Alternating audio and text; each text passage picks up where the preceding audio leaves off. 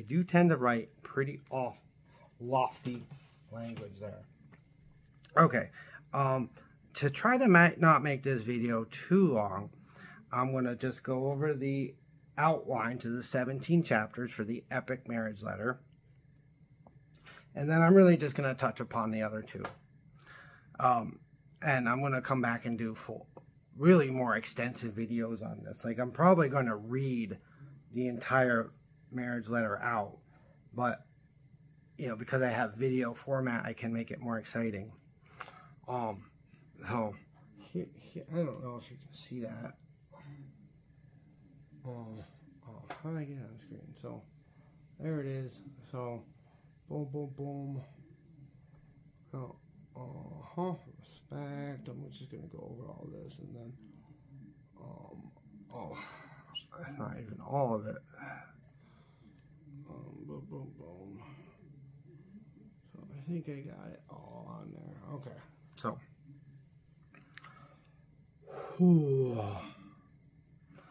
I estimated I spent several hundred hours writing this letter, because I thought that if we could just communicate more clearly, and,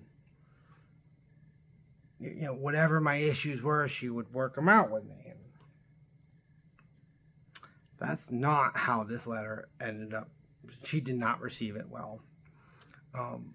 But I meant very well, and it is an epic letter, which is why I'm going to publish it. I will probably remove personal details, but okay. So, chapter 1 is reasons for divorce.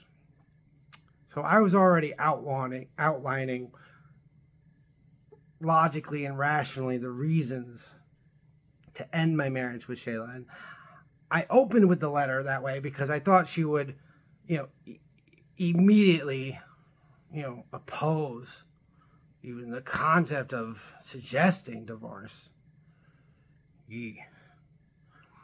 Chapter 2, disagreements. And this is a chapter about reasons that are not reasons for divorce.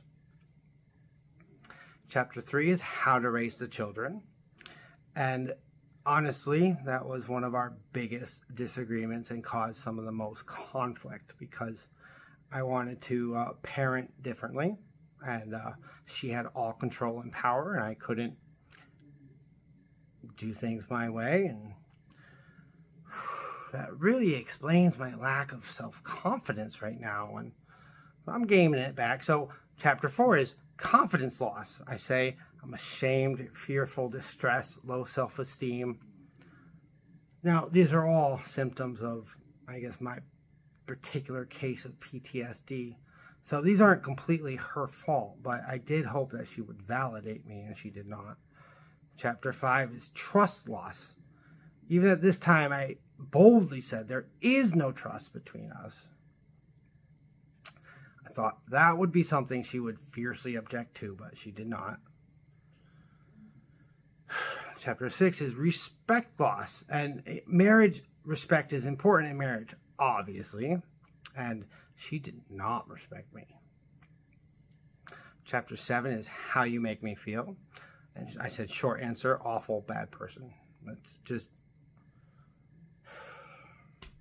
I must have said to her 10,000 times, I'm not a bad guy. I'm not a bad guy. Jesus. Chapter 8, moving forward, the future, yours, mine, and theirs.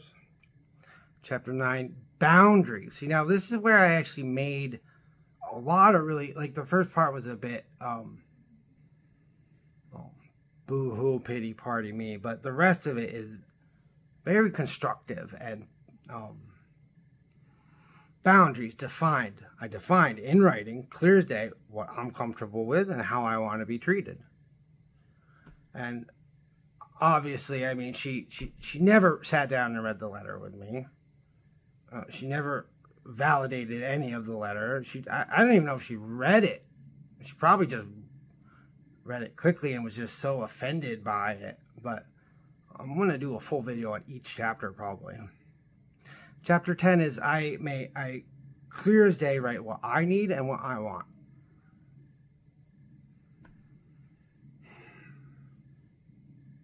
Of course, I ended up kind of concluding that I was in an abusive marriage because, I mean, not only did I have my own set of mental illness and mental health problems, but, you know, I was just living in this constant chaos. And I said, I need an agreeable partner. I need deep, honest connection. I need unconditional grace. I need her to give me unconditional grace for my issues and sensitivity towards my struggles, which,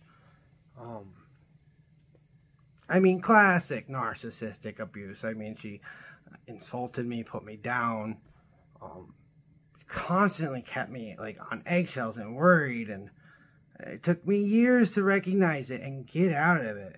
Man. Chapter 11 is, this is where it gets really optimistic, I would say. I wrote many reasons to stay in the marriage. Because, you know, I love her and I love God and I'm loyal to the end. And now, obviously, something majorly went wrong here. Oh, and then I have a lot of direct quotes, text messaging. I have a whole attachment section of the text messages. She was brutal. Whew. And, you know, I've kind of put it out of my mind, and I can't really recall the depths of some of the insults right now, but I have been extremely diligent with record keeping. So chapter 12 is Hot Oven Cookies, and this business was our baby. Like, I mean, I took huge risks, and I invested years and years of my life. Like, I lived in some dude's basement for several months while I was going to school, making full-time income. So I could have paid for an apartment, but I was paying for, you know, a cookie shop that wasn't making money. Chapter 13 is leadership traits.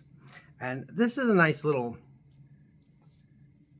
depth that I wove into the entire letter. There's a checklist in the Marine Corps of 14 leadership traits. JJ did tie buckle, and those are 14 different leadership traits.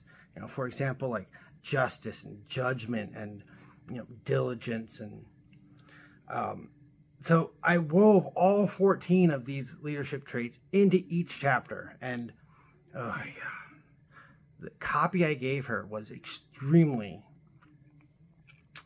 thoughtful. I mean, it was color-coded. It was, you know, all these leadership traits were, like, in the midst of mentioning all this other stuff, I took the time to build myself up a little bit. Chapter 14 is the text message screenshots. Chapter 15 is the family genogram, which,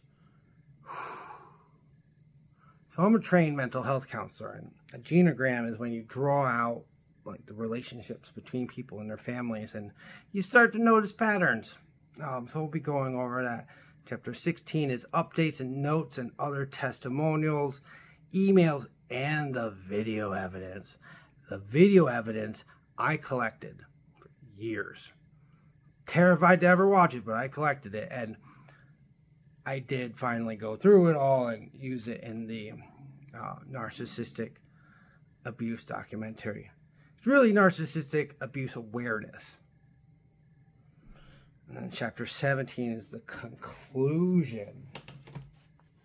So this video is getting a bit long, so I'm going to just summarize the